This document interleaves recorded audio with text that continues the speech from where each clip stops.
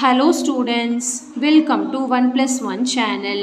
இன்னைக்கு நம்ம வீடியோல 8th standard chapter 7 exercise 7.2ல 4th sum பார்க்க போறோம். இந்த ப்ராப்ளத்துல பாத்தீங்கன்னா Kalai wants to cut identical squares as big as she can அப்படினு சொல்லிருக்காங்க.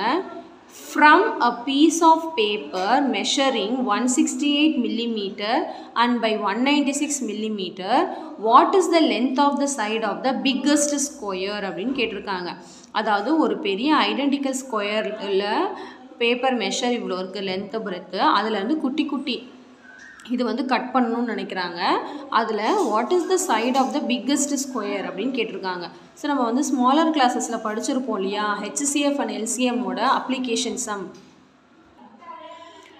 அதாவது what is the maximum side இல்லை what is the minimum capacity அப்படின்னு வேர்ட்ஸில் ஞாபகம் இருக்குல்ல, வேர்ட்ஸ் ப்ராப்ளம் நம்ம பண்ணுவோம்ல application some, HCF and LCM orient application சம்மில் லீஸ்ட் அப்படின்னா நம்ம எல்சிஎம் கண்டுபிடிப்போம், ஹையஸ்ட்டு, கிரேட்டஸ்ட்டு, பிக்கஸ்ட்டு அந்த மாதிரி நம்ம ஹெச்சிசிஎஃப் கண்டுபிடிப்போம் அப்படின்னு ஞாபகம் இருக்கு இல்லையா. அதே சேம் கான்செப்ட் தான்.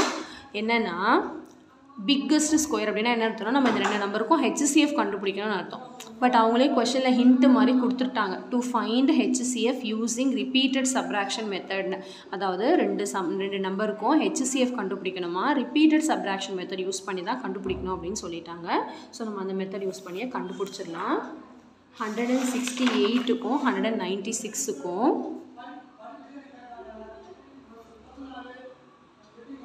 இந்த ரெண்டு நம்பருக்கும் வந்து நம்ம ரிப்பீட்டட் சப்ராக்ஷன் மெத்தட் படி நம்ம ஹெச்சிசிஎஃப் கண்டுபிடிக்க போகிறோம். ஸோ ரிப்பீட்டட் சப்ராக்ஷன்னாலே பெரிய நம்பர் ஃபஸ்ட்டு போடணும், அடுத்து தான் சின்ன நம்பர் போடணும், ரிப்பீட்டடாக சப்ராக்ட் பண்ணணும், ரிமைண்டர் வந்து 0 ஆகிற வரைக்கும். சரிங்களா? ஸோ இது வந்து பாரோ பண்ணால் 16 ஆகிடும், இது 8 ஆகிடும். 16 - 8 வந்து 8, 8 - 6 வந்து 2, 28 அப்படின்னு கிடச்சிருக்கு. அடுத்து மறுபடியும் இது 0 ஆகாதனால இது ரெண்டுத்தையும் நம்ம சப்ராக்ட் பண்ணணும். 168 - 28, 8 - 8 0, 6 - 2 வந்து 4, 1 அப்படி வரும். 140. மறுபடியும் இது ரெண்டுத்தையும் சப்ராக்ட் பண்ணணும். மறந்துடாதீங்க, பெரிய நம்பர் தான் ஃபஸ்ட்டு போடணும், சின்ன நம்பர் நெக்ஸ்ட் போடணும். சரிங்களா? 140 - 28, ஸோ இது பாரோ பண்ணால் 10 ஆகிடும், இது 3 ஆகிடும். ஸோ இது வந்து 10 -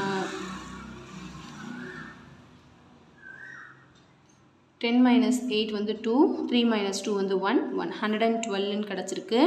இது மறுபடியும் 0 ஆகாதனால மறுபடியும் 112ஐயும் 28ஐயும் சப்ராக்ட் பண்ணணும்.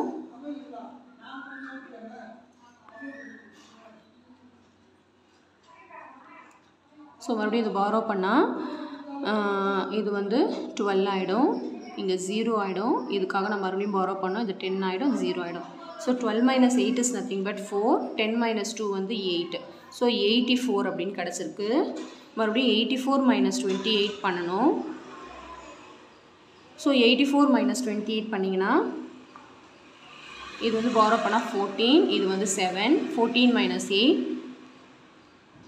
6 வரும், 7 - 2 வந்து 5, 56ன்னு கிடைக்கும். மறுபடியும் இது ரெண்டுத்தையும் சப்ராக்ட் பண்ணணும். 56 - 28 இஸ் நத்திங் பட் 28. மறுபடியும் 28 - 28 பண்ணிங்கன்னா 0. இப்போ ரிமைண்டர் 0 ஆனதுனால ஹெச்சிசிஎஃப் பார்த்தீங்கன்னா நம்மளுக்கு 28 அப்படின்னு கிடச்சிருக்கு. ஓகே, கொஷனில் வந்து மில்லிமீட்டருங்கிற யூனிட் கொடுத்துருக்காங்க. நம்ம என்ன கண்டுபிடிச்சிருக்கணும்னா length off side is nothing but 28 mm. Okay, அந்த யூனிட் கண்டிப்பாக நம்ம போடணும். லென்த் ஆஃப் ஈச் சைடு வந்து நம்மளுக்கு 28 mm அப்படின்னு கிடச்சிருக்கு. ரொம்ப சிம்பிள் தான் இந்த சம்மு, சப்ராக்ஷன் மட்டும் கொஞ்சம் கேர்ஃபுல்லாக பண்ணணும். சரிங்களா? ஸோ இந்த சம் நல்லா உங்களுக்கு கிளியராக அண்டர்ஸ்டாண்ட் ஆகிருக்கும்னு நினைக்கிறேன். So thank you so much for வாட்சிங் ஸ்டூடெண்ட்ஸ். Bye-bye.